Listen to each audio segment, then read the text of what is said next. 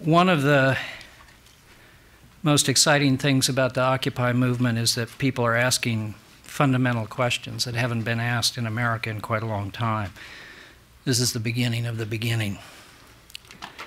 When people begin to ask fundamental questions again, it's important to have people involved who can give historical context to these questions. In his new book, Debt, The First 5,000 Years, David Graeber asks the question, how is it that moral obligations between people come to be thought of as debts, and as a result end up obligations between people come to be thought of as debts, and as a result end up justifying behavior that would otherwise seem utterly immoral? He then pursues this question through 5,000 years of human history. He's especially good at unraveling those assumptions that, quote, have become so much a part of our common sense that we find it hard to imagine any other possible arrangement. I've mentioned many times in this series that there's a politics of clear writing, of writing for a broad audience rather than for specialists using specialized language. Graeber's book on debt is an exemplary case in point. He deals with a very complicated history, the history of money and debt, in a straightforward, common sense way. You may disagree with his analysis or his conclusions, but you'll have no problem following his argument. And I must add, one follows this highly complex argument with pleasure to boot. This also has a politics, the politics of pleasure. I've been reading David Graeber's work for some time, but I knew I wanted to ask him to appear in this series when I recently read his account of the Art and Immaterial Labor Conference at the Tate Modern in 2008, and found it to be one of the clearest, most honest, and most hopeful things I've read in quite a while about the relation between art and politics. Near the end of that essay, he points to a contemporary dilemma. The revolutionary future appears increasingly implausible to most of us, but neither can we simply get rid of it.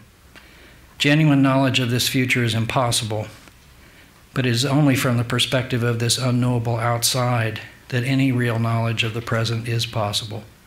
The future has become our dream time. I think he's going to expand on that tonight. Please welcome David Graeber.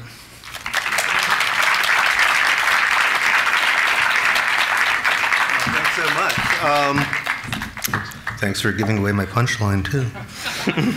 Well, I'll figure out something new to say about it. I must say, it's kind of thrilling for me to stand in this room, although also confusing, because actually I grew up there, right above here in the Penn South Co-ops. My apartment overlooked this movie theater, and I remember growing up in the early 60s, watching strange lights creep slowly across my ceiling when I couldn't sleep from some effect of the projectors. I think those things right there. So actually getting to see them and going back there was really kind of thrilling. The other real memory I have of this room, again from being very young, was I was going to see a movie here and watching, I guess I looked up at light shows a lot, watching the incredible beauty of this sort of shapes and curlicues that formed when cigarette smoke was struck by the projector light. It was an awesomely beautiful thing that I guess people of our younger generation will never get to see. It was right there. I remember it from when I was 5 or 6. So, it was very thrilling to be speaking here. All right. I want to speak about the future. And I recently wrote an essay for The Baffler. And Baffler is one of these magazines that keeps appearing and reappearing, and it's reappearing again in March. And they asked me to write a piece. And I thought, all right, I'm famous now. I guess one of the things you can do when you're famous is you can do all those things that you always really wanted to write about, but never could, because no one would take you seriously, or they laughed at the very idea. So that's what I'm going to do. I'm going to expand on this notion of the future that I've talked about in the Art and Immaterial Labor paper, but relate it to something that has been bothering me. Well, going back to that time when I used to stare at the smoke here in this room, when I was 5 or 6, it didn't bother me yet. But at that time, we all had a very clear idea about what this time, 2012, was supposed to be like. All of us growing up in the 60s, and I think this is true of people growing up in the 70s and 80s too, and we had a almost kind of list of things that we expected to happen. I remember really well, calculating that I would be almost 40 years old in the year 2000, and of course by then we would be on Mars, and there would be anti-gravity boots and flying cars and teleportation devices and warp drive and tractor beams and all that stuff. And I really think it's one of the experiences of my generation and much of the ones after have been this experience of like incredible disappointment, which we can't express because when we think about it, everybody always says, oh, you mean all that Jetson stuff, like it was just a cartoon, yeah, you sucker. I mean, you were silly to have ever believed it. It was just something for kids. But actually, no. I mean, if you look at the time, like, very reputable sources, you go to the museums, you go to, like, National Geographic, they would show maps of what the big space station and the Mars launch was going to be like. And, we had every reason to believe this. And even more so, it's actually historically plausible to believe that this was the case because if you think about it, if you look at the early part of the 20th century, or a period around 1900, if you're a kid growing up reading Jules Verne in 1900, there was a list of things that you expected to be invented by, say, 1950. There were submarines, there were rocket ships, airplanes, there were going to be radios and TVs and things like that. And sure enough, there were. I mean, pretty much, they didn't get the time machine. There was a few that didn't happen, but, for the most part, most of the things that they expected to have been created by the time they were my age, 50, they got. So what happened? Because, you have this whole generation where you have a similar list of science fiction inventions, which everybody expects they're going to have 50 years later. And, maybe it's unrealistic to imagine we could have gotten all of them. But we didn't actually get any, not a single one. I mean, people talk about, well, iPhones are a little bit like a Star Trek communicator. Not really. We certainly don't have anything like tricorders, right? I mean, even the stuff that seemed like they were about to emerge, like, clones and cryogenics, they all kind of flopped and didn't really happen, And things that you would really imagine actually were technically possible had they pursued it. I mean, if they could get to the moon by 1968, presumably they could have gotten to Mars if they'd really been trying. Or robotics. It's presumably not absolutely impossible to build a robot that could take your laundry down, wash it, and bring it back again. But, this sort of research simply hasn't been done. So I think that almost everyone has grown up with this sort of secret disappointment, but also a secret shame because they feel like idiots ever having really believed that they should have this to begin with. So we can't talk about it. Occasionally you see on the internet like the flying cars issue, but it's almost a way to laugh at people. Oh yeah, you were promised flying cars. Now, it strikes me that I remember around 2000, like waiting for the reflections on this. All the people talking about how are we imagining our place in history at the turn of the millennium. So I thought there'd be a lot of reflection on, like, what the world in 2000 was supposed to be like and what it's actually like. But I didn't see any. I mean, maybe there were a few I missed, but there really was not prominently displayed. Instead, you had people acting as if breathtaking new technologies were in fact emerging. The internet, I guess. But I mean, as I always say, if you take a science fiction fan of the 1950s and show them the internet, they would have been impressed. But then if they found out that was like the best thing we'd actually managed to come up with, what would their reaction likely to have been? But like this thing it's basically, it's fast and it's convenient, but it's basically a combination of a post office, a mail order catalog, and a library. That's it. And what about the computers you can talk to, the robots could think? So it strikes me that there's a kind of a cultural trauma, which, like all traumas, can't be directly expressed, but comes out in other ways. And one of the first thoughts I had about this when I was trying to formulate it was to think about simulation. That perhaps what we call the postmodern sensibility is really just a series of reflections on this trauma that we can't express. First occurred to me when I was watching I think it was one of the newer Star Wars movies, which were, of course, a great embarrassment as movies, but they did have very good special effects. And sitting watching one thinking, people watched those science fiction movies in the 50s, they had such cheesy special effects. I bet those guys would be really impressed if they saw this, what kind of special effects we have nowadays. And then, of course, I realized, obviously, no, they wouldn't. They thought we'd actually be doing this stuff by now. It's 2011. All we've done is come up with really incredibly sophisticated ways to simulate it. I saw a bell went off in my head. Simulation, everything's simulation. History doesn't have a direction. Everything's ironic repetition. It's all, hyper-real simulation. Of course, nobody'd be saying that if we actually were on Mars. So perhaps this entire discourse was really a way of talking about technological disappointment that we couldn't express directly because we felt embarrassed to have ever believed it to begin with. And with this in mind, I started researching a little bit, and I discovered something very interesting, which was that the phrase postmodernism, of course, as we all know, was framed by Frederick Jameson in 1984, actually, I believe. He wrote the famous essay. And it was actually a reflection not on purely, when it was originally framed, it was in relation to technology, but not in the way that we ordinarily think. It was a reflection on what he imagined would be the emerging sort of ideological superstructure or cultural superstructure for a technological infrastructure that people thought was going to develop, but actually didn't. It was very interesting. Because at the time, Ernst Mandel and the idea of the third wave technologies, there's the agricultural revolution, there's the industrial revolution, and now there's supposed to be the information revolution. The information revolution, when it was originally conceived, was actually going to be accompanied by new forms of energy, robotics, and essentially new technologies that would make work obsolete.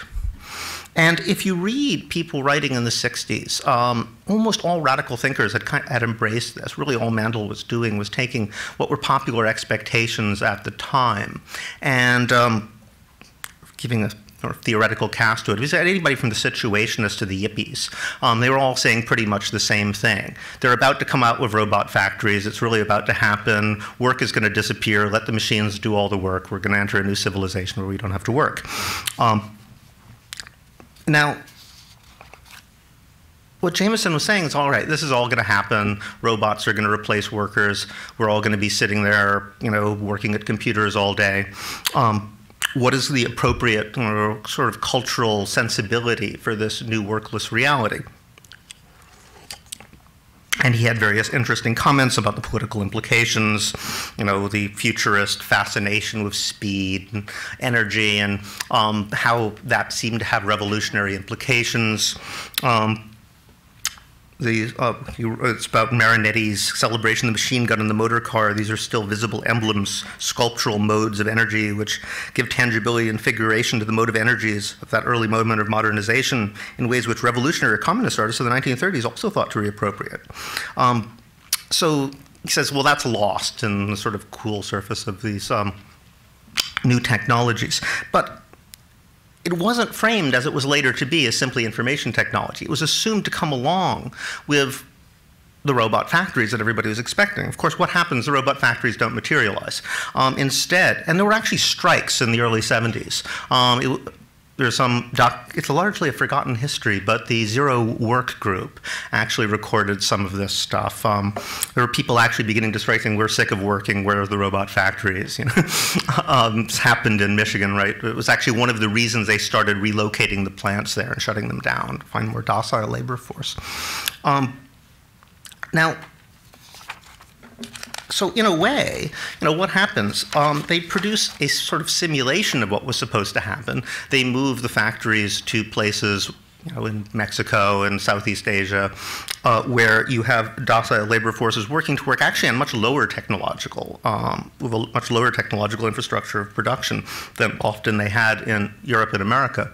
And so it seems as if the factories disappear, but in fact, you're using much more intensive labor than before, and somehow they managed to come up with a way where actually people end up working much more as a result. So the hours that the average person working is radically increasing.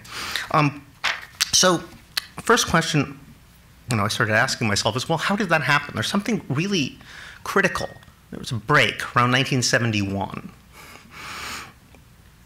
right around that period, where people seemed to reverse course, or where there was this great expectation of the disappearance of work, which was then handled by simply relocating work and doing it on a lower tech machines. Now, okay, I should frame this. Now, we don't know whether robot factories were in fact possible, right? We don't know whether they could have actually invented anti-gravity shoes or any of these technologies. So when you're dealing with something that might have happened, you kind of have to make a leap. And the usual way people have interpreted this phenomenon is simply to say, well, people had an unrealistic idea of what happened. It must have been unrealistic. It didn't happen, right? Of what would happen. So why did they get it into their heads that all of this stuff was going to happen?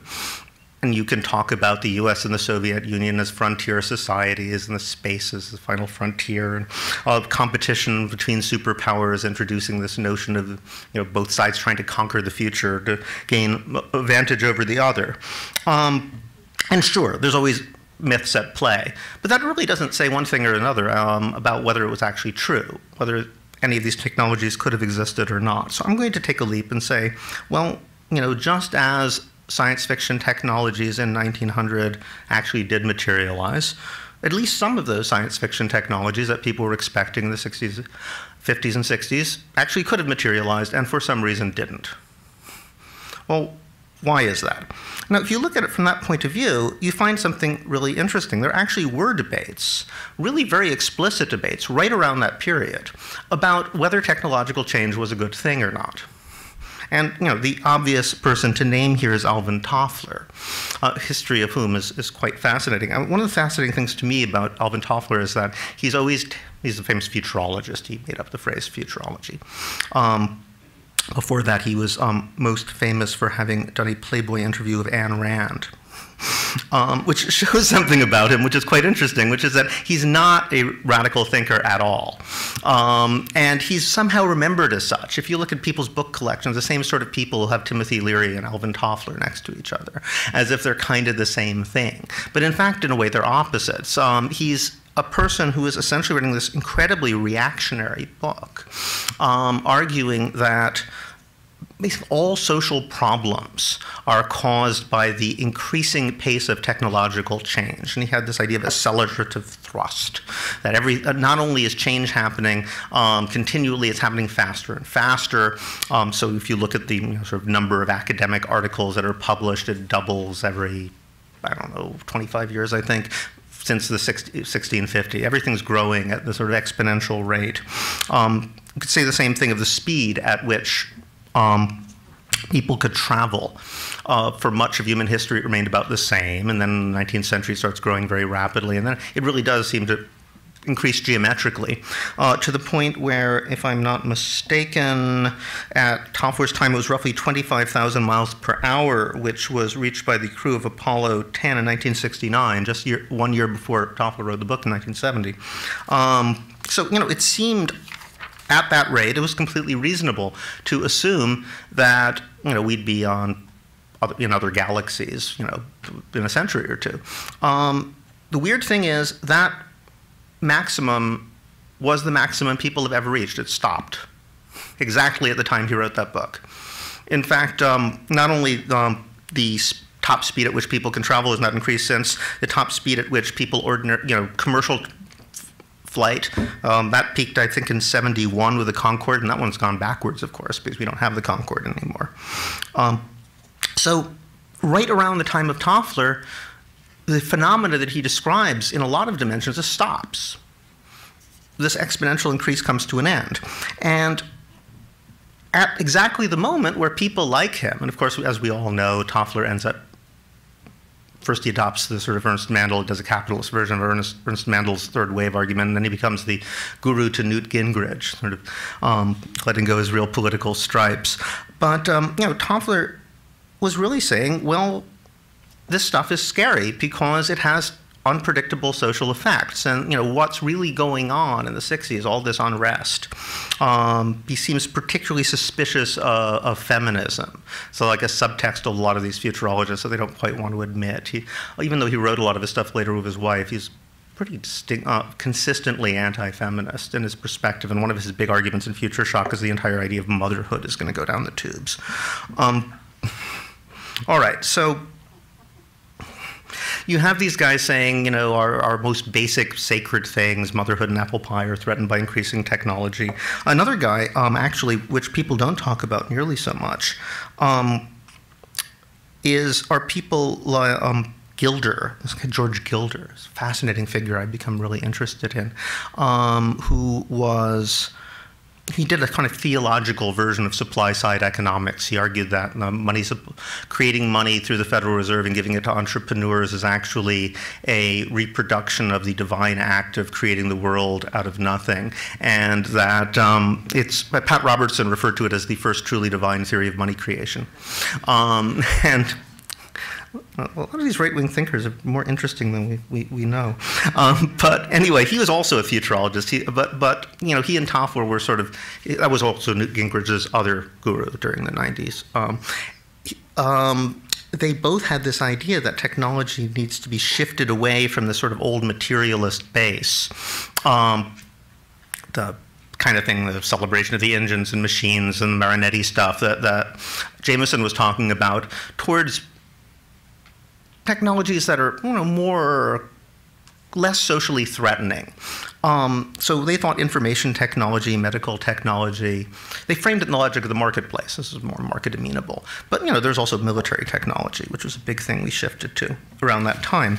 And it seems to me that what's really going on here is, they came a little late in the game. The shift had already started happening in the 50s and 60s. At the pace of technological change you see for much of the period of the 19th century and the first half of the 20th century, really slows down radically. People aren't noticing it because of all these things like the space program give people a sense that something very exciting is happening. But the moment we got to the moon before the Russians, there seemed to be this sort of sense of, okay, we don't have to do that anymore. And it's right after that, there's this huge shift of emphasis away from that kind of technology and towards precisely medical information sort of things. So I would like to make three arguments. So this sort of takes the form of a thesis, antithesis, and synthesis. One is that there seems to be a profound shift since the 70s from investment in technologies associated with the possibility of alternative futures to technologies that furthered labor discipline and social control. Now, as we can see, these guys actually were thinking about it. They're and talking about the sort of dangers of sort of uncontrolled technological development. They seemed to be very scared by the robot factories stuff. And I think one argument you could make, somewhat surprisingly, Marx has this elaborate argument that since value can only be extracted from human labor, the change in the organic composition of capitalism, mechanization, is going to create a declining rate of profit. I assume you all know the drill. It seems to me that it's quite possible that Marx was right about this. What he was wrong about was that capitalists would do it anyway and continue to mechanize. It's, a case could be made that starting in the late 60s, people kind of figured this out, that increasing mechanization of industrial production was going to basically undo the possibilities of profit. And it certainly explains what they did, which was move to much lower and labor-intensive forms of production elsewhere. At the same time, these guys are thinking about the socially disruptive effects of technology. And it's quite interesting, too, to think about the fact, well, would this have even happened earlier had it not been for the Cold War? And of course, it's really hard for us to remember that in the 1950s, the Soviet Union was seen as this terrible technological threat. I mean, remember that they had actually, people who were making plans in the 50s still remembered the fact that in the 30s, when America was in depression, the Soviet Union was growing rather like China is now. The fact that in the 40s they produced all those giant tank armies. In the 50s they had the Sputnik. And so, people actually felt that there was a genuine threat. This is why people always make the famous argument that the lunar landing was probably the greatest historical achievement of the Soviet Union, since the US would never have done it otherwise. But one of the things I find really interesting is we're also used to thinking of the Soviet Union as these great bureaucrats, to a degree to which there was this sort of imaginative ferment that reached American consciousness too, indirectly. Because we think of these guys as great bureaucrats, but they were great bureaucrats who dreamed like incredible dreams, and they never stopped doing it. Most of those dreams turned out kind of disastrously, and a lot of them were idiotic. Like Stalin's famous 100-story giant palace of the Soviets, the 20-story statue of Lenin. A lot of them didn't get off the ground. They remained on the drawing pad, but they kept coming up with them. One thing that really fascinated me is when you talk to Russians about this, even at the end of the Soviet Union, they had these mad schemes. They had this idea of spirulina, seeding the oceans with edible seaweed to solve the world hunger problems. And they had the giant energy project, which nobody talks about in this country, where they were going to shoot hundreds of solar-powered satellites into outer space to beam energy down to Earth to solve the world energy problem. That's why they built those big booster rockets that we're still using. But it was all for that. So they always kept coming up with these crazy, gigantic ideas. And a lot of the golden age of science fiction happened both in the Soviet Union and the US at the same time, drawing on ideas, a lot of which had been developed in Russia over the years. Because one of the interesting things about this future I talked about is we all kind of know the technologies we're supposed to get. If you think about Star Trek, there's tractor beams, there's death rays, phasers is their version of it. There's force fields. We all know what there's in cloaking devices. There's a sort of panoply, and any 12-year-old sort of knows all the things that we're supposed to have 200 years from now. Just like any 12-year-old knows how you kill a vampire, right? Which is kind of amazing. I remember seeing a vampire movie with a bunch of people from Eastern Europe, and they were trying to remember, oh yeah, isn't there something about garlic, And I realized that, any 8-year-old child in America knows more about how you kill a vampire than people who are actually from Transylvania. Completely, thoroughly inculcated in this mythology. But I wondered, maybe the science fiction mythology we have is actually equally an Eastern European import, at least to a certain degree. And you think about the Federation and Star Trek, and this might be a great example of that. I mean, in a way, what is a federation? It's extremely military, top-down, but incredibly idealistic. They have no apparent class divisions, but at the same time, they have no apparent representative democracy. Well, it's the Soviet Union, right? I mean, it's just like the good Soviet Union that actually works, that we're all imagining as our future. So we have this lingering image of the future, the sort of Soviet future that we no longer can acknowledge, because nowadays we have to think of the Soviets only as these guys who, it didn't work, nothing worked. Well, I mean, if nothing actually worked, they wouldn't have been there for 70 years. So we just sort of erase that from our memory, but it kind of comes in this lingering science fiction forms. All right, so the version is, as soon as we got that out of the way, these kind of grandiose bureaucrats making these crazy visions, we could get back to the market. So the line is that the technologies that did develop, the medical stuff, the information stuff, is more in line with market imperatives.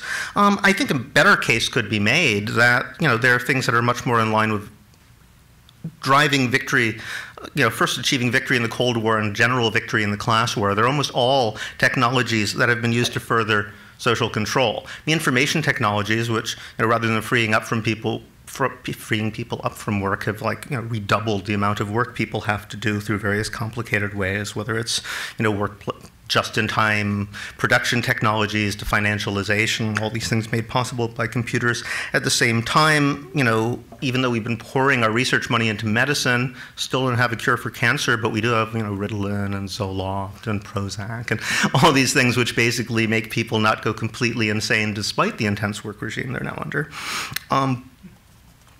So this is one possibility. You know, in fact, I would argue that neoliberal capitalism, and one thing we can definitely say about it is it's the one form of capitalism that systematically prioritizes political imperatives over economic ones.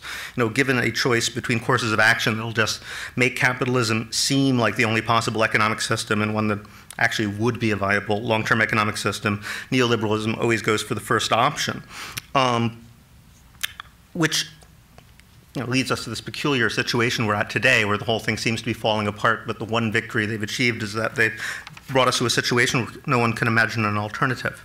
So, you know, you can do that, and, you know, that's the paranoid approach, and it's not entirely untrue, I think.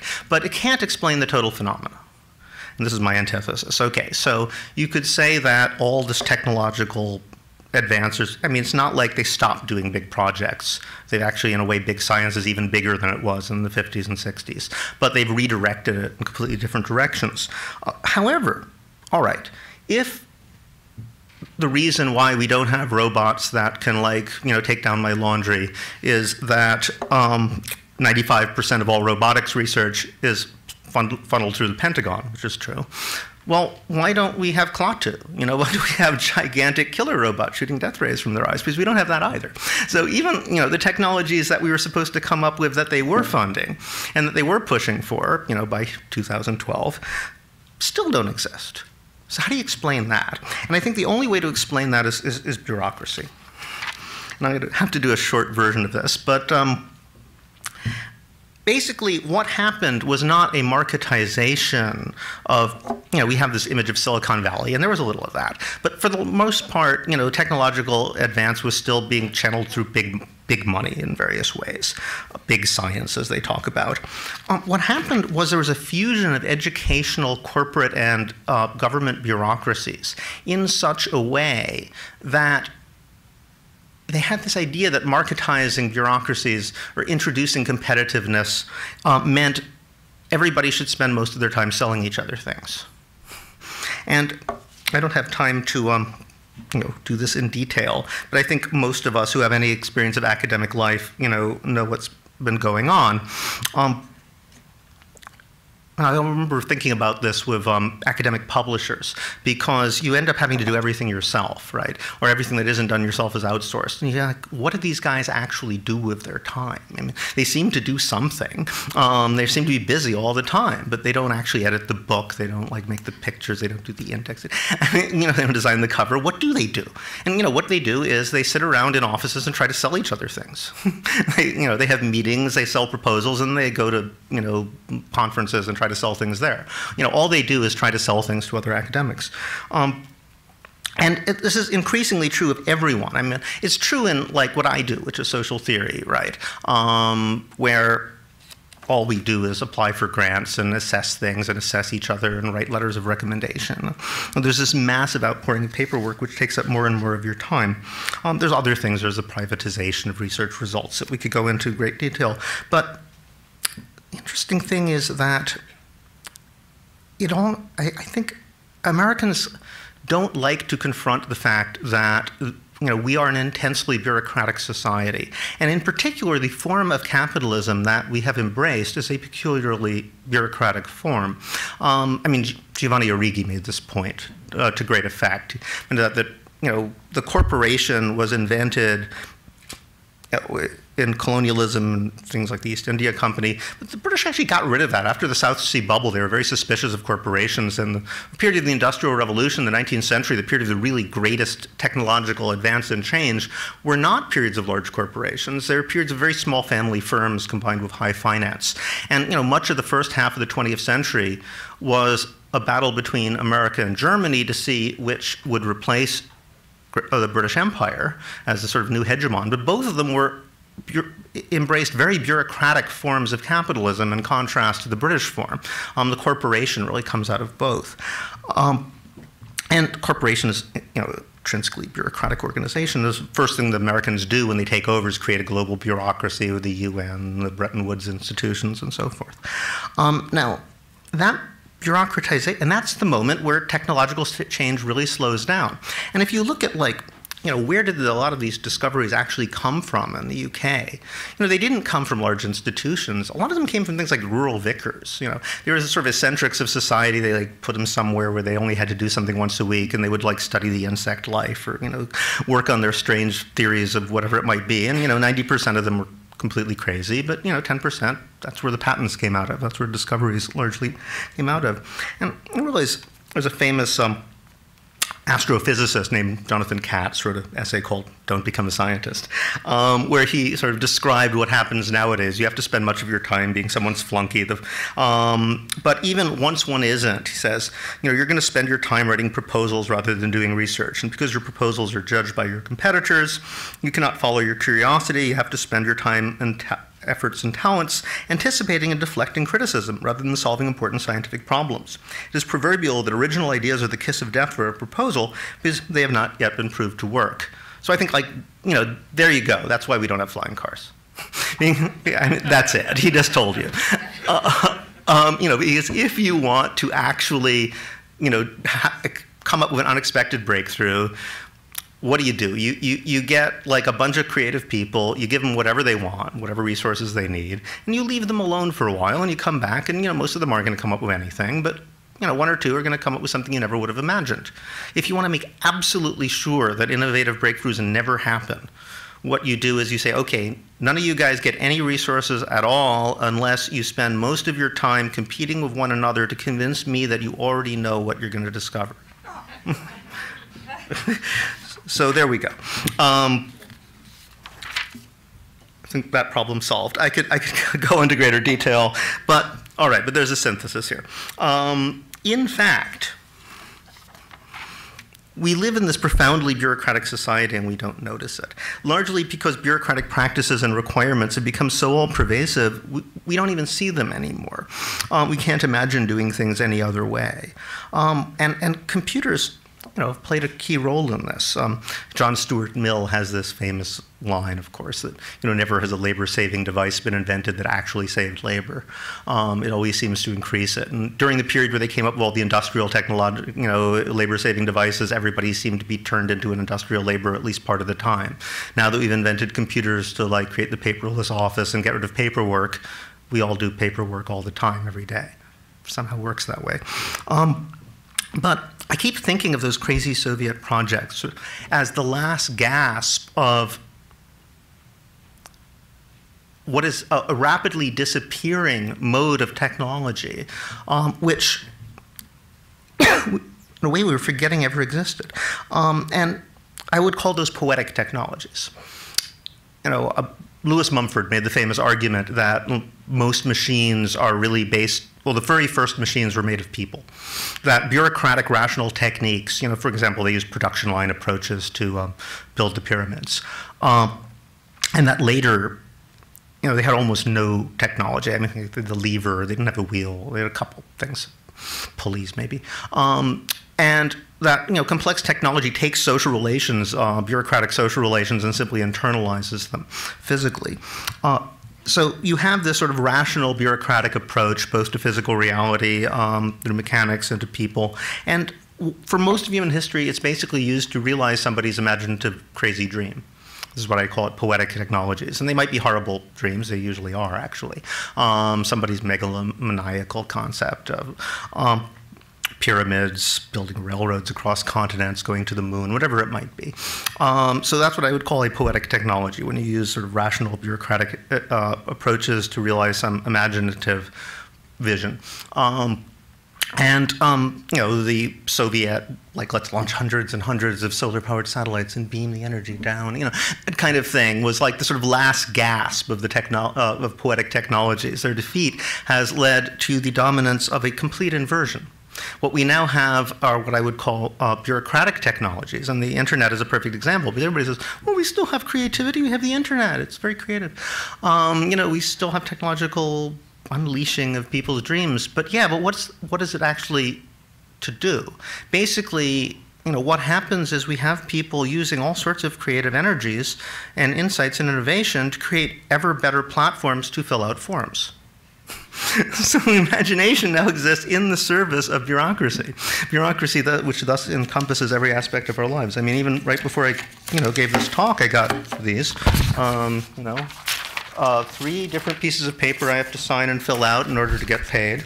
Now, I'm guessing that when Max Weber gave talks, in Heidelberg in 1910, he didn't actually have to fill out 3 forms. And they were Germans. I mean, they were supposed to be the worst, right? He's like, somehow this has happened to us and we don't even notice it anymore, We spend more time filling out forms than any population in human history. I remember seeing somewhere that the average American spends 6 months of their life waiting for the light to change. How much of our lives we spend doing paperwork, I can't even imagine. It's like a really substantial chunk. All right, so the question is, what happens to the future under this peculiar circumstance? Whereby, we've got the situation where we're used to this idea of technology sort of increasing, but it's basically hit a wall. And we can't admit to this fact. And what are the cultural consequences? And I think, we've been spinning around and around with this in a million different ways, but we just don't know what to do with the future anymore. My friend Franco Bifo Berardi wrote a book, The End of the Future, it was written on the 100th anniversary of Marinetti's Futurist Manifesto, and he wrote a post-futurist manifesto. And basically saying, okay, the future is gone, we have to come up with something else now. But in a way, that very dilemma reveals something that we can't actually get over it, because we still have this idea of being post-something. We're just running out of things to be post of. Okay, we got rid of modernism, we got rid of structuralism, we're just going to try to come up with everything. So it's always like, I've got a new idea about why new ideas don't really happen anymore. There's this endless sort of cycle. But it shows that there is a certain way that we can't get out of the rut. And it strikes me this happens on 2 different levels. It happens in capitalism. There was a moment in the 90s when, with the fall of the Soviet bloc, that capitalism thought, well, we can just take up that sort of revolutionary, redemptive future and just say we're doing it. And there's like this very brief moment that New York Times was saying if Che Guevara were alive now, he'd be a neoliberal, because just out of sheer revolutionary fervor, because we're revolutionizing everything. And they sort of just tried to transpose it and re-adopt the sort of utopian revolutionary rhetoric on the capitalist side. It completely failed. It fell apart in just a few years. It doesn't work that way. Yet, the capitalists are stuck, I think, because they can't really imagine a redemptive capitalist future. But they also can't imagine things staying the same, because our basic rhetoric of how we imagine ourselves is so deeply based on an idea of a redemptive future. We can't really tell our children that, I don't know, the fact that slavery ended and women got the vote, or it was just a historical coincidence of no greater significance, and we're not actually heading anywhere. We're not more enlightened than we ever were. So we've got this notion of this, there has to be some kind of historical thrust, an idea of, that it's somehow tied to technological thrust, but we just don't know, we don't have an excuse for it anymore. We just don't know anything else. So, throughout the 20th century, we've had generation after generation being brought up with this idea, at first World War I, then, World War II, rise of fascism, the Holocaust, nuclear bombs, whatever it might be, disillusioning them. But then they teach the same thing to their kids, so it just happens over and over again. And in particular, capitalism seems to have a dilemma, because capitalism can't imagine its own eternity. In a way, like there was that fusion between the notion of a redemptive future and the fall of capitalism, which oddly served both purposes. And having lost it, they really don't know what to do. I'll tell you what I mean by this. There seems to be a strange pattern that for most of the history of capitalism, capitalists can't imagine the system they're in really being around more than a few generations in the future. For most of the 19th century, and people have documented this. I mean, almost all the, even the avatars of capitalism say, well, it's really a great system, but unfortunately it's doomed. And usually the reason is revolution. I used to live in Chicago, and there's this incredibly beautiful street in northern Chicago where you have all these 19th century mansions. And someone explained to me that the reason why is it's on the road to the nearest army base, because all of the late 19th century capitalists were so convinced that the revolution was going to happen any week and they'd all be hanging from trees, so they sort of relocated to the place where they could most easily evacuate. So capitalists lived with this idea that it was really not going to last for that long, for much of the history of capitalism. The moment you get to the point where it's no longer plausible, basically after World War II, it's kind of hard for these people to imagine they're all going to get killed, or that the system is going to come to an end through some sort of grandiose revolution. What do we get? Nuclear war. So everybody thinks we're all going to die in a generation or two anyway. The moment nuclear war no longer seems plausible, global warming. So there's always something about to destroy us all, and it has been the case. You know, capitalists have never really believed the system is going to be around forever. I'm not saying that nuclear war and global warming aren't real. You know, either they have this idea they're going to be taken out by something redemptive, or some catastrophe is going to destroy the world entirely. But I've always wondered why that is. And the most plausible reason I came up with has to do with speculation. That, you know, essentially money nowadays is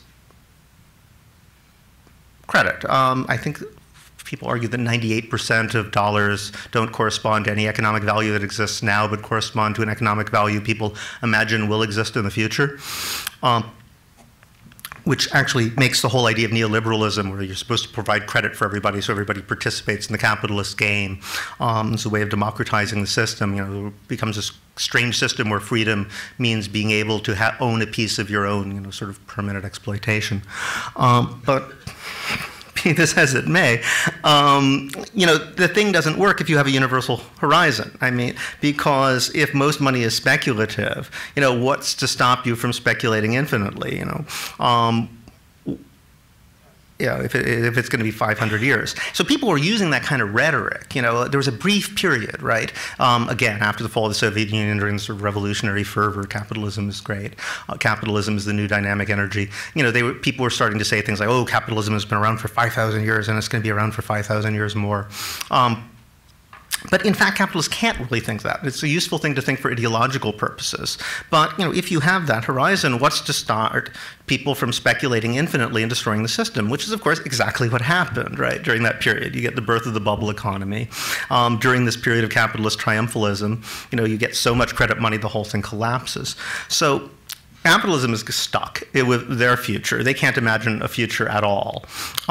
However, you know, the one thing they've been incredibly good at is preemptively heading off any sense of any other redemptive future. I mean, that's why I say neoliberalism is really about prioritizing destroying any possibility of dreaming of a radically different system, even at the expense of destroying the system itself. And I could go into various reasons why I think that's what happened. But I don't think this is the place to. The point is that it did. So what's happened to the future? We can't imagine things without it. And as David Levi-Strauss said in the introduction, we can't live without the future, because it's only from the perspective of the future that we have any sense of making sense of the present. That kind of redemptive future never goes away. Certainly, we have nothing else to teach our children. So it becomes a kind of alternative dimension. And to some degree, now is the redemptive future. To some degree, everybody knows that's not the case. To some degree, it exists in this kind of virtual form, which is always thinking about the possibility of it becoming real, and we kind of reach it, sort of like the Australian Dreamtime. It's something that, you know, the Dreamtime was something which was both the past, that once did exist long ago, and still exists simultaneously. We can enter into it in dreams. We seem to have made the future into the same thing. It exists as another dimension of the present, which we can enter sometimes on the internet, for example. And, you know, both exist in another time and as another dimension of the present in a kind of permanent suspension. Now, the question is, are we stuck this way permanently? Strikes me that no. I think that neoliberalism oddly enough, when Mandel wrote his book, he was really coined the phrase late capitalism, which sort of for many years seemed more and more of a joke. My old advisor, Marshall Solins, used to say it seems to be dying a more and more beautiful death every year. But suddenly that's turned around. And we're in this peculiar situation where we're so choked by bureaucracy that we don't actually see how the possibility of turning that sort of virtual reality which we surround ourselves with every moment into reality would actually work. But one of the fascinating things, I have this conversation all the time, being both an anarchist and an anthropologist, with people who are skeptical about the idea of radically transforming modern society, and they always justify it technologically, actually. Everybody turns into a technological determinist when you throw radical ideas at them. And so, as an anthropologist, I know perfectly well that, there's an endless variety of economic and political forms that have existed over human history, of very radically different ones. And when you start pointing that out to people, people say, oh yeah, but I'm talking about something that actually worked. And so, well, there's this at work, there's that at work. And I said, yeah, but those guys were primitives, we're talking about modern technological society. It's never gonna work there. To which, of course, the reply is that, wait a minute, I thought that technology was supposed to increase our possibilities. You're saying that, primitive people have lots of social and economic possibilities, and now that we have, machines, we don't anymore? Which is hard enough as an argument, but in order to really maintain that argument that, nothing else is possible, you have to argue not only that the particular current technology that we have now could never allow for anything but one social system that would actually work, but any possible future technology. Now think about that. What's the chance of that? That's completely absurd. So in a way, in order to create this sort of suspension where we want to think about a future, but we have to shuffle it away to somewhere to the corner, you have to kill off the possibility. You have to convince people that there is technological breakthroughs going on, but kill off the possibility of really fundamental technological breakthroughs going on. And I think that's what bureaucracy has managed to achieve. But the idea of it's doing so forever seems almost completely unlikely and impossible. Maybe at worst we can stifle things here in the US, but things are going to happen elsewhere sooner or later, and the whole thing is going to come tumbling down. So I think a future will appear. It's just not going to appear from where we thought it was going to. There, I will end at that point.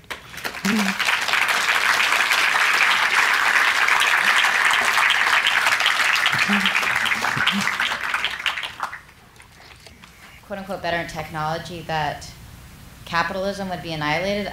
You're saying these two different things, and I was a little what point did you get in? I got in at 7:13. You were talking about Star Trek. Oh, okay. What I was talking about, in the late 60s, everyone was expecting the creation of robot factories. And all the radical theorists at the time were saying, oh, the machines are going to start doing all the work in about 2 or 3 years now. And it seems like a lot of people who actually were capitalists started taking this kind of thing seriously and freaking out about what was going to happen once traditional manual labor disappears. But what about, sorry, not to cut you off, but just what about with Foxconn saying oh, we're going to fix the problem with all these suicides by laying off thousands of people and replacing them with robots? And so then you have all these people who are not working. What about it? Yeah, it wouldn't work. They have robots. The robots are happening. Yeah, they are and they're not. The fact is that the amount of actual labor, and the technological labor on which it is done, has in a lot of ways shrank. There are a few areas where there's robotics being applied, but even one of the fascinating things is that the shift away from high-tech production when people move overseas is actually cumulatively means that production is actually being done on the whole, on an ever lower level. At least according to a lot of estimations, and certainly that was true around that period. I guess this is not answering my question. What Yeah. are you trying to? So what if we had this quote-unquote better? What is supposed to happen?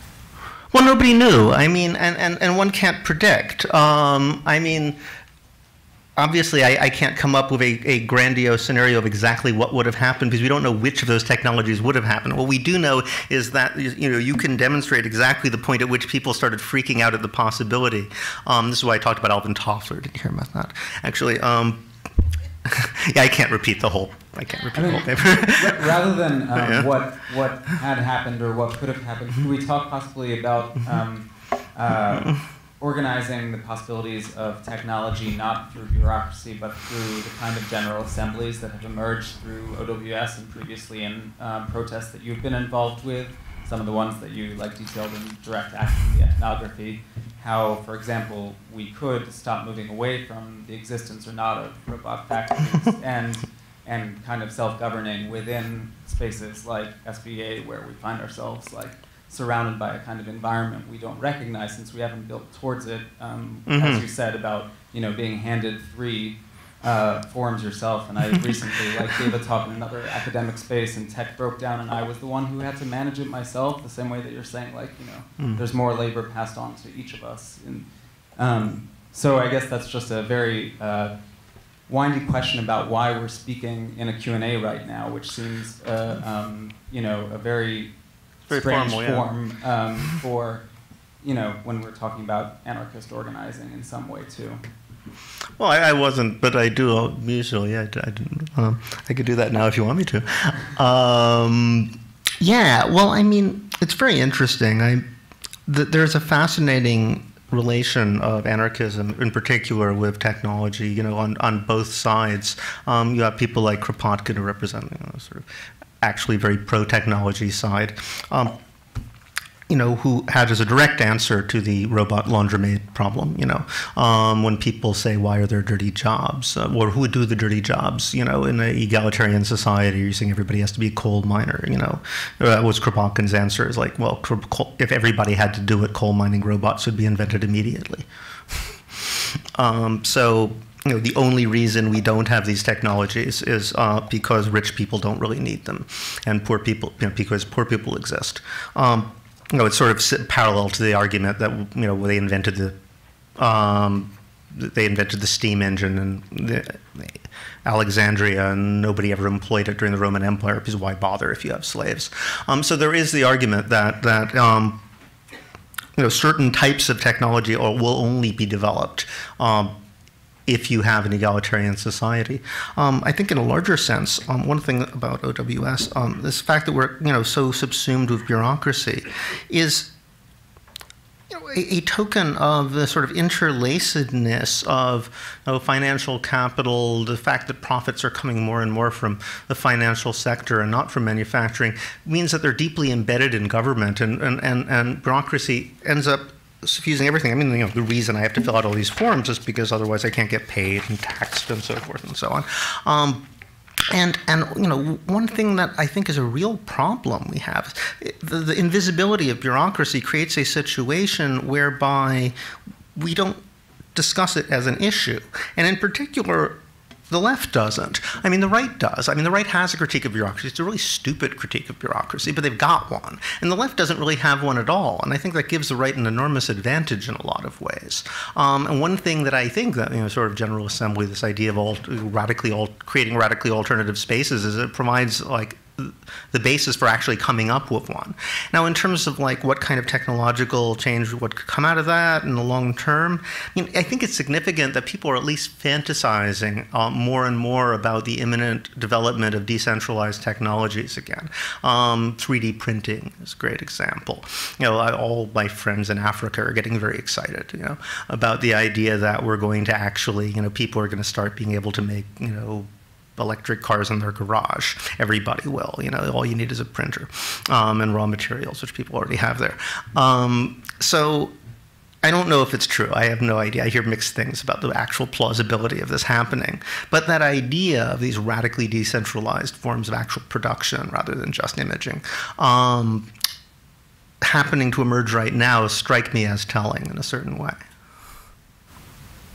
Hi.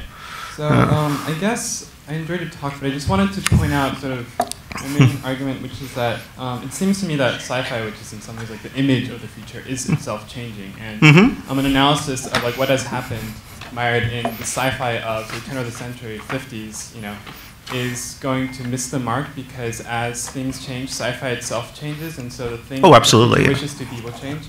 And it seems to me that I've always thought that sci-fi can sort of be divided into two. There's a sort of progressive sci-fi, and there's a sort of like ideological rupture sci-fi, where the game is sort of like, oh, what's totally different? The holodeck, the transporter, the thing.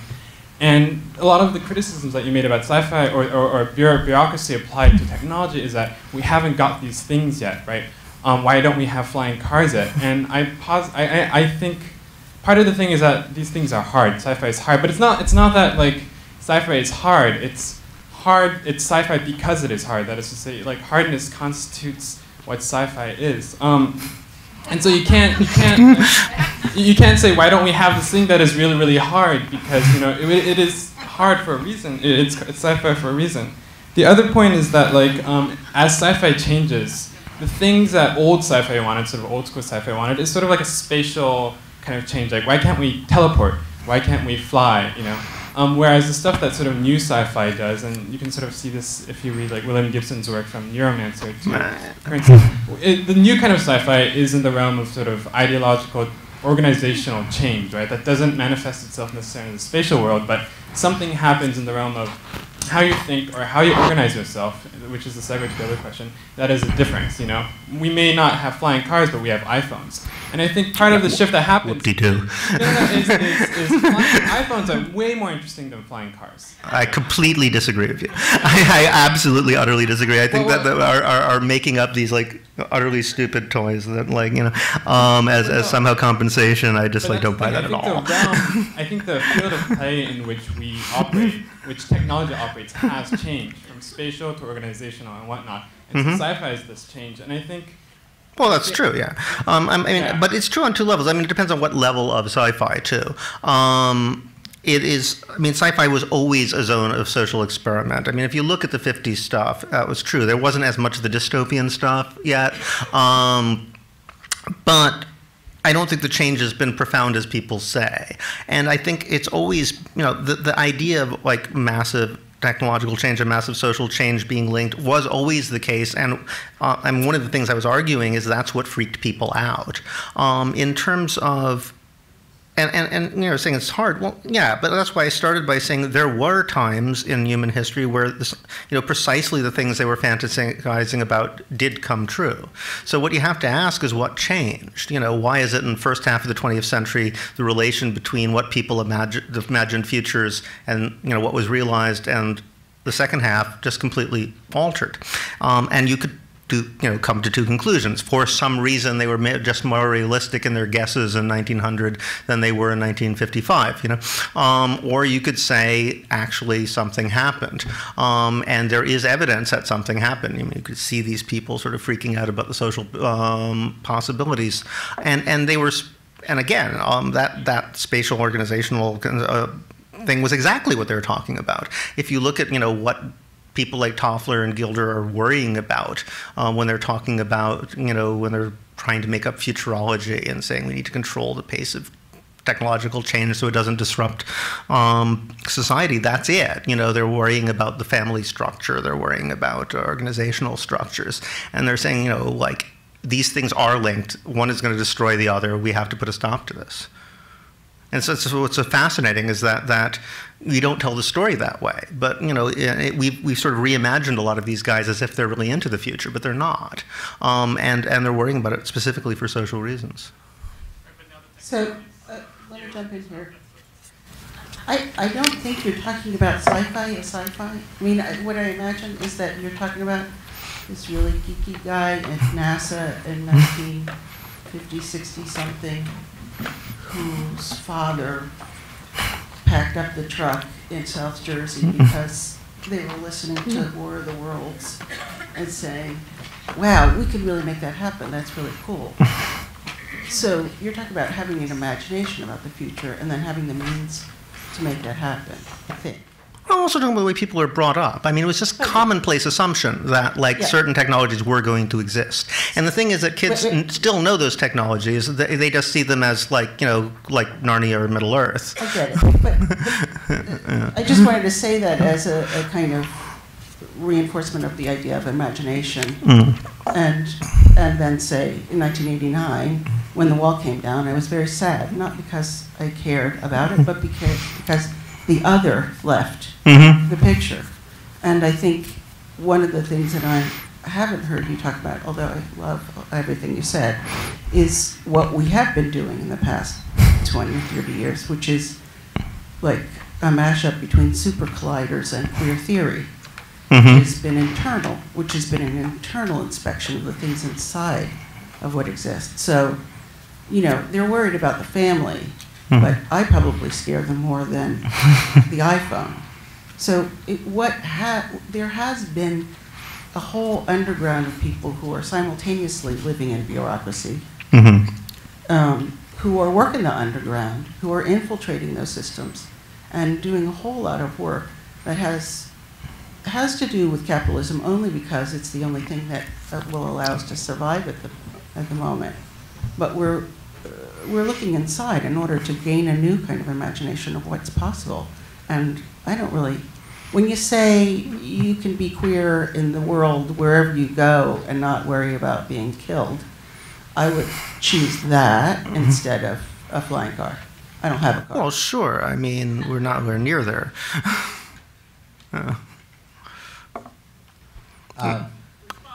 Oh, my response. Oh, I mean, I didn't. What was the question? I mean, no. The question, you know, we have been doing something about the future. Oh, absolutely. Yeah. No. I mean, and you know, like saying that the future becomes something that like becomes a matter of introspection rather than you know, this sort of expansive moment. It might be an interesting way to look at it. I mean, I think, okay, just to give an example, you know, when I talk about general assemblies and things like that, if we look at the history of that, in a way, there is an enormous amount of political progress that's made within social movements that, you know, I mean, you know, I talk to people like Starhawk, who's like a, well, among other things, a feminist science fiction writer. But, you know, she says, like, you know, it's amazing to see since the 70s just how far people have gotten with this direct democracy stuff, which, like, people were really clumsy at it first. You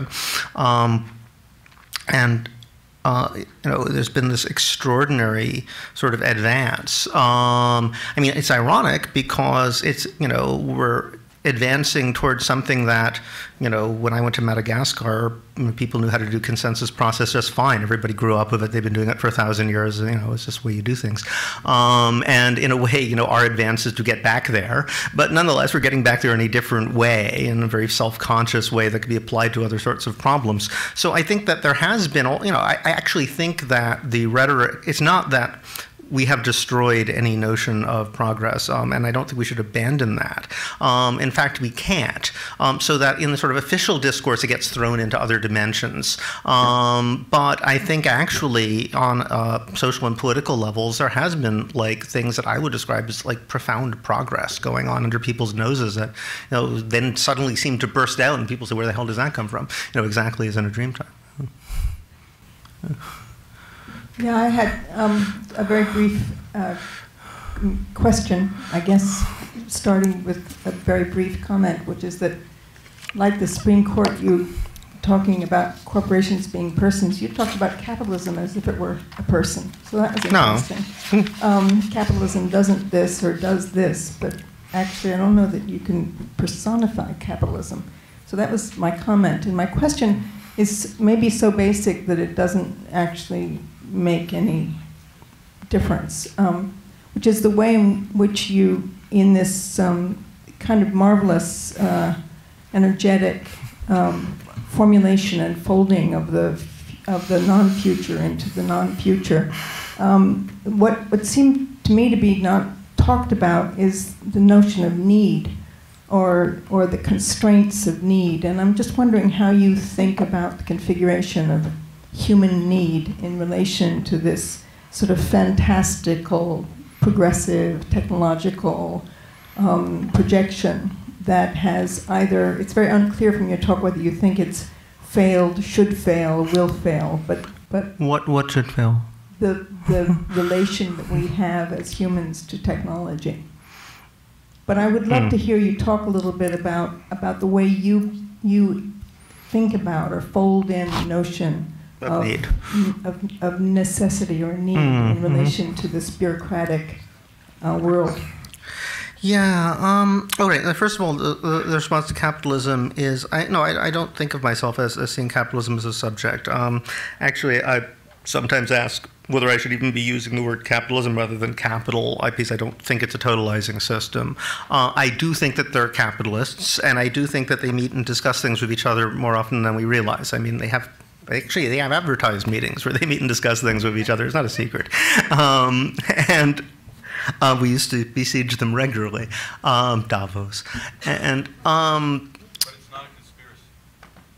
what's a conspiracy? You know, people sort of conspire all the time. We can go and conspire at the restaurant. What do you mean? The problem with conspiracy theories isn't that people don't conspire. It's just like, it's not that conspiracies are always all that effective. And, the problem conspiracy theorists have is that they think they actually always work. Most conspiracies are idiotic and don't work at all. Or if they do work, they don't ultimately have the long-term effects that people think. Hence, I think so. I mean, that's why I brought the examples of these concrete people that were actually making arguments. I mean, like Alvin Toffler, wrote some bestsellers, and he spent the rest of his life doing consulting and doing special seminars for CEOs and corporate leaders of one sort or another.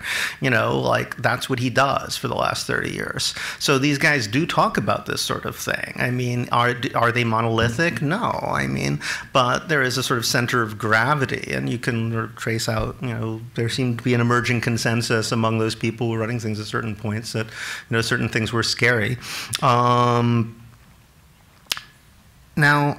in terms of need, I'm not quite sure what the question is, but I mean, one thing that I think is that in terms of technology, the more egalitarian a society, the more the general direction of technological development is going to reflect actual needs. I mean, that was the Kropotkin idea. We could eliminate, a lot of the least pleasant things that people have to do if everybody had to do them. I think that, the more you have an incredible divide, the more technologies are going to be directed toward maintaining that divide, which is exactly what we have. And I mean, one of the fascinating things I find is the degree of securitization, just in terms of how much labor is sort of guard labor. I have an economist friend who's been working on this, and so estimates that 20 or 30% of all labor, that's done in America is, basically watching people from keeping them from rebelling in one way or another. It's sort of similar to the people who argue that 10 or 20% of all work now is really compensation for the fact that people work too much.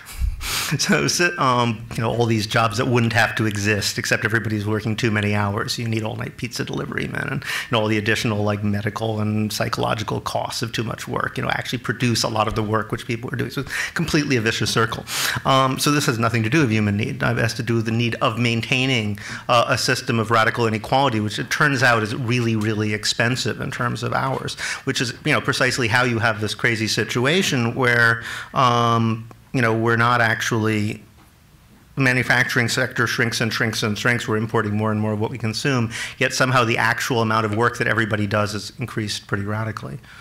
And it's essentially gone into this top-heavy security labor, sort of compensatory labor for the effects of doing all that extra labor required by the security labor and so forth and so on. It's become this crazy machine. And in that way, it's kind of not surprising that so many people have talked about the work machine, and you get primitivists saying the entire thing just eats itself and you have to get rid of it.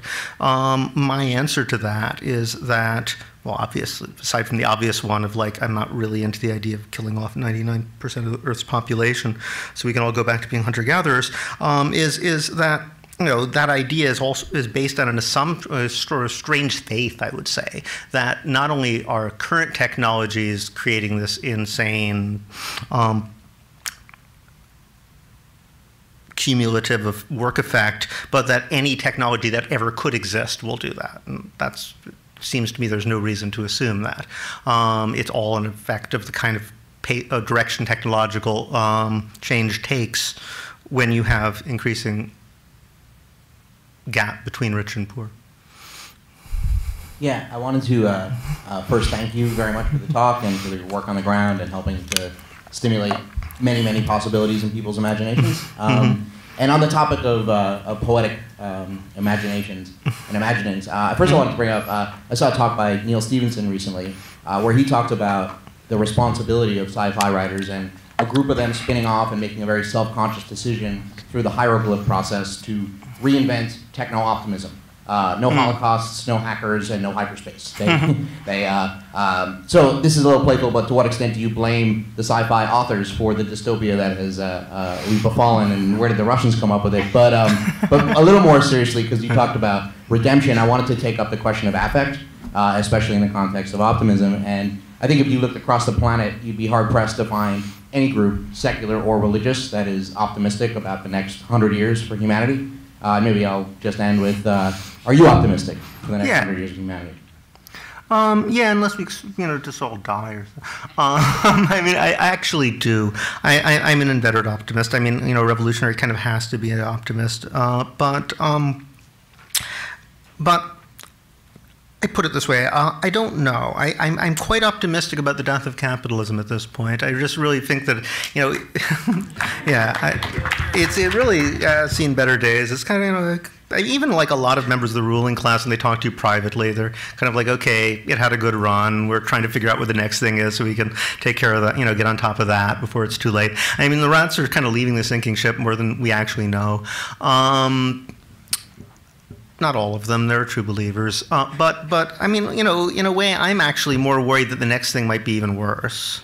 So I think this is exactly the moment, like, how could we have a stupider moment to tell people not to try to think of what a better system would be like, which is, of course, the ideological line we're just being told constantly, that it's just like, we can't think outside that horizon. We are going to have another thing, and if we don't come up with something better fast, whatever they come up with will actually be worse. On the other hand, I am an optimist insofar as I think that there's endless possibilities. I mean, I think this is a great moment for a reinvention of utopianism. The lesson that I think we've learned about utopianism is not that utopianism is bad. It's that, when you just have one utopia, it's bad. What we need is lots and lots of utopias. The more the merrier, the more liberating it is. A 19th century liberal meant free market guy, and the word was appropriated by the social democratic left in America, so that the right wing had to choose another one, so they stole libertarian, which originally meant anarchist, from the anarchists, and then attacked liberal, which is why the system we now have in America is called neoliberalism everywhere in America, everywhere in the world except America, where the word makes no sense to people, and as a result, on the other hand, it's telling that when you want to talk about neoliberalism in America, the only words you're allowed to use, you can talk about freedom, free market, free enterprise, or free trade. You can only refer to it with propaganda words. In terms of I actually think that one of the nice things about movements like the Occupy movement is it at least gives us the opportunity to change the language and call things by their proper names. And I think across the board, the language that we use is so freighted that, and it's true even on the left. I mean, think about the term human rights abuses. I was thinking about this the other day, If you want to go off, I can go off. Human rights abuses.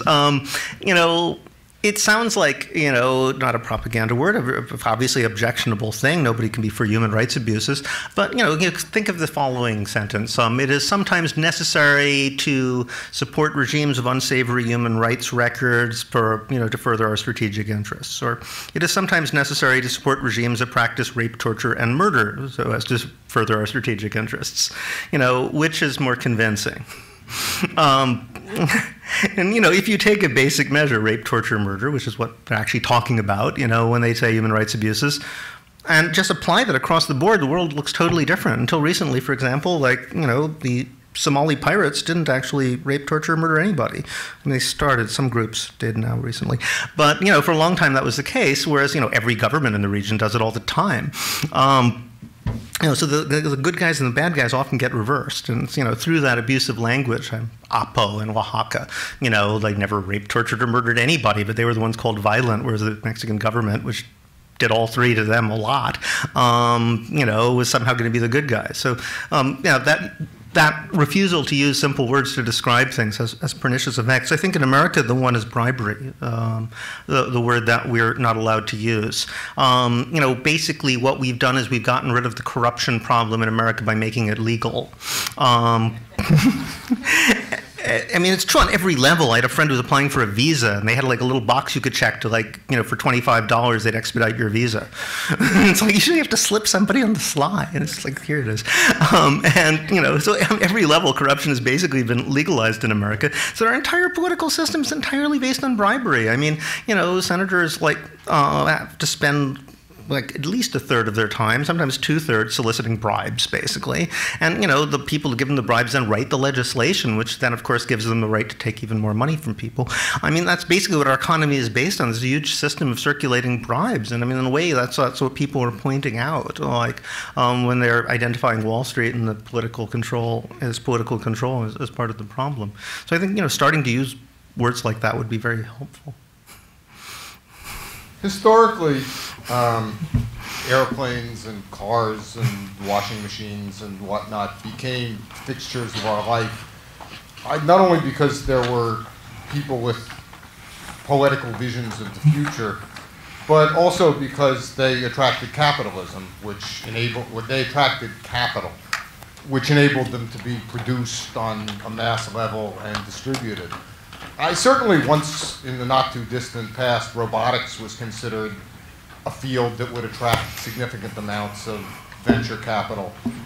Flying cars probably less so. But I wonder if you could comment on the extent to which you think the failure to produce more poetical technologies reflects a failure or a breakdown of the system of allocating venture capital, and to what extent you think it reflects a lack of poetical innovation.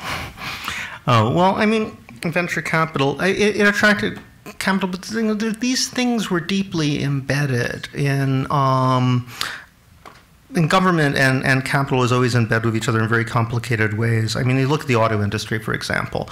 There's a famous line from Eisenhower, what's good for General Motors is good for America. And it's true that the auto industry was incredibly profitable at that time. But it's also true that, the top tax rate on corporations was 65% under Eisenhower, and the, I think, top rate on individuals, which is what CEOs would be paying, was 92% at one point. It went down to 90. There was this. However, what did the government do? It took that money and gave it to Robert Moses to build bridges and highways to further the auto industry, and in the process gave lots of new jobs, and politicians could get all sorts of bribes and kickbacks out of it. So the money cycled around in all sorts of amazing ways, which seemed like virtuous circles at the time, which was what I think he was getting at. Nowadays, GM, insofar as it makes profits at all, it's entirely from the financial division, which is of course why it went bust in 2008, because it isn't making any money on the cars anyway at this point. I think 15% at this point, something like that, of the profits handled by Wall Street, the great center of venture capital, are in manufacturing at all, and even that's way overstated because they are counting GM's financial division as manufacturing. So there's been a profound shift, and whether it is something about a declining rate of profit in manufacture owing to mechanization, or whether it's some other reason, is an interesting question. I was throwing out the possibility that Marx was right just because what he predicted sort of happened, except for the part about capitalists all competing anyway and mechanizing. Maybe it's something else, I don't know. But what we can observe is this move away from that sort of interlocking of government and capital, manufacturing capital in one form that we saw in the 50s, for example, and towards a system where essentially money creation is what it's all about. A government grants well, they call it deregulation, as if they're just allowing people to play the market. But of course, what you're not supposed to know is that when people make you a loan, it's not like they add that money, they make it up by lending it to you. So what government is doing is extending to more and more corporations the right to make up money. And that seems to be like where the profits are now coming out of, and the financing of this stuff rather than the making of this stuff. As I say, why that is an interesting question, but I think it has everything to do with the phenomena I was talking about. Are there any other any other current or historical societies that, besides the Soviet Union, that lean more towards the poetic technologies? Well, I think all of them until just now. I mean, that's basically been the model, These poetic technologies have been, that's why I started with Mumford, making that great point about the pyramids were built by production line techniques with no machinery. Well, so the social technologies come first, and gradually the industrial mechanical technologies often are inspired by what people are doing in coordination with one another. At least that was his argument.